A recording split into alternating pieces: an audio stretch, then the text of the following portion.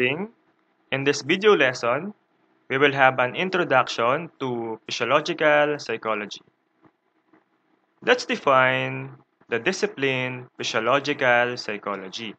Physiological psychology is actually a multidisciplinary discipline. It comes from the study of physiology and psychology. Physiology is the study of functions of organs and organ system.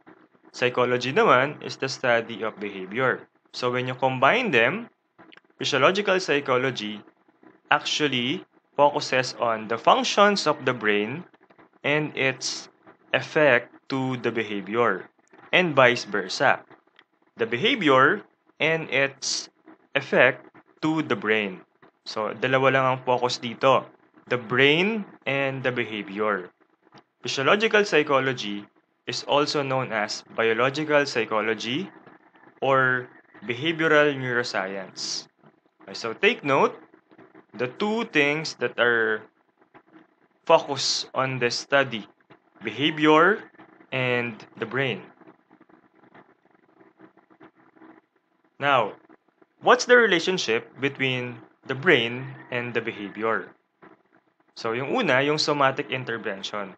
Kapag sinabing somatic intervention, from cell to the behavior. So, example, when you administer a hormone, there will be a corresponding effect. Kapag nag-administer ka ng halimbawa, testosterone in males, there will be a dramatic change in the mating behavior of that organism. So mas magiging aggressive no yung mga lalaki when it comes to mating pattern. Another thing, stimulate a brain region. When you stimulate a brain region, there would be a corresponding effect doon sa kanyang behavior. In this example, there would be a motor movement. No?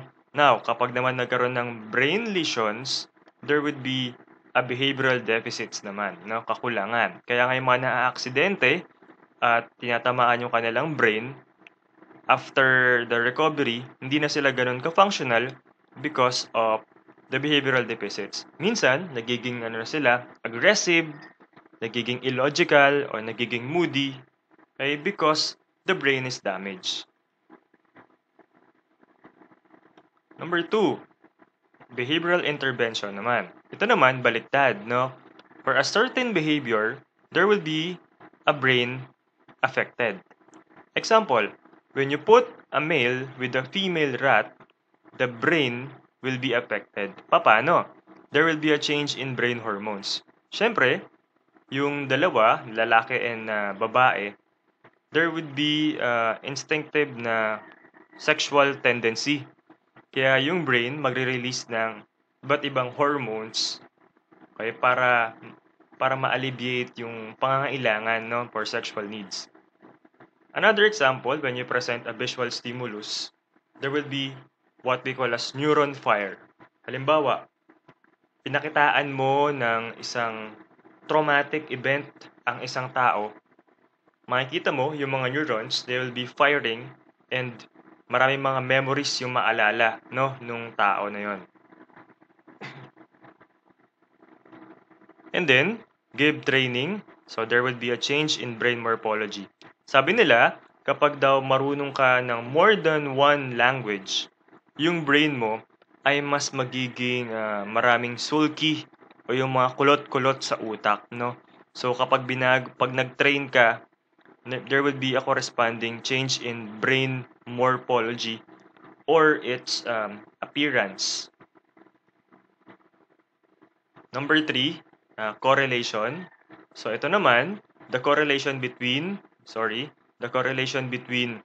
the brain and the behavior. Example, brain size.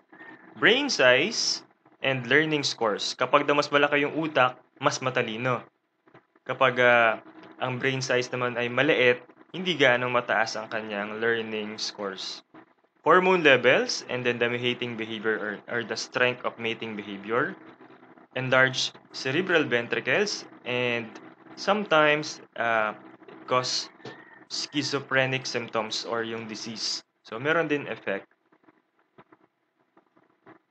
Then, Biological psychology or physiological psychology is related with many disciplines, including anatomy, embryology, molecular biology, endocrinology, um, pharmacology, genetics, and other many disciplines. Kaya nga sa pag-aaral natin dito, we will encounter so many different disciplines. Perspectives, no? Ngayon, paano ba inaaral si physiological psychology? There are different perspectives. Number one, the description of behavior. So, you should know how to describe or report a certain behavior. Number two, we will also discuss the evolution of behavior. Baka naman mapapaliwanag ang isang event because of its evolution. And number three, the development of the behavior through time, the mechanism of behavior, and number five, the application of biopsychology or the study of its anatomy, physiology in relations to behavior. Itong limang perspectives na to, ito yung usually ina-apply para ma-explain ang isang certain behavior. Sometimes, they are used all together. Minsan naman, isa lang ang ginagamit para ma-explain yung isang behavior.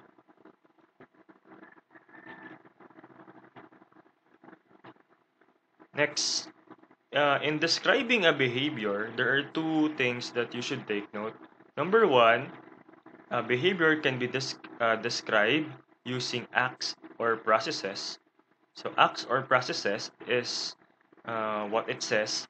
You are describing the process itself. Okay? Yung namang functional terms, you are using scientific terms or a term to describe a certain behavior. Next, evolution of behavior. The evolution of behavior stems from the origin itself, no? So ito aaralin mo from its ancestry kung sa paano ba nagmula ang isang behavior. Example, an earthworm, eagle, and human all have a similarity when it comes to they have a neuron, no? Even though earthworm is a lower form of animal compared to an eagle and a human.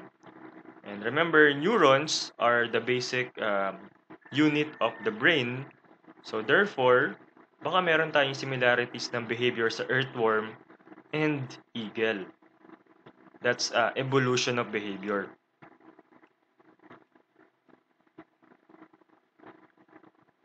Yet, some species differ from our behavior, of course, kasi they evolve differently. Example, yung bat. Bat uses echolocation for their vision, no? Instead of actually using their eyes.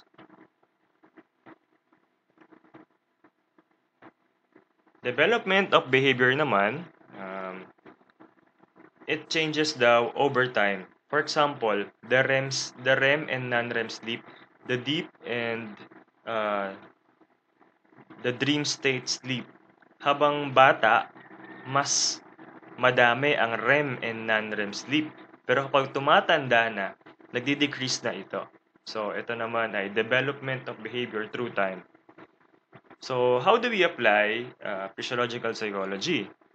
Siyempre, lahat naman ng discipline aims to improve human health, or we want to contribute by solving diseases or curing diseases and problems.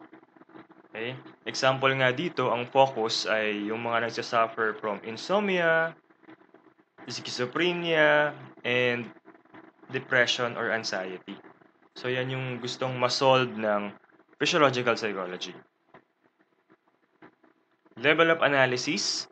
Sabi ko kanina, there are different perspectives in analyzing physiological psychology.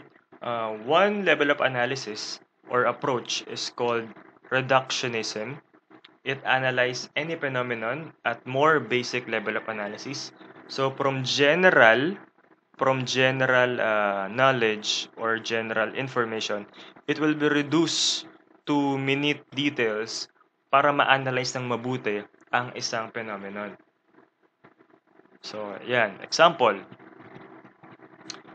in social level, nakita mo na si Pedro ay hindi marunong makisama sa kanyang grupo, or there's something different kay Pedro. Maaring siya ay mas aggressive o maaring naman siya ay napaka passive or innate. So let's understand this using reductionism. So let's reduce the problem of, or what's the problem of Pedro. So i-analyze natin yung kanyang organ level. So baka naman may problem sa kanyang brain morphology, brain anatomy, and physiology. Okay? So kung may problem dyan, we will go to the neural system level, study the brain region na. So tignan natin kung anong part ng brain ang may problem. And then, study again, papaliitin pa ulit, the circuit level, the elaborate system of neurons. Baka may problema doon. Pag wala, go to the single neuron, the cellular level. Baka may problem sa kanyang single neuron.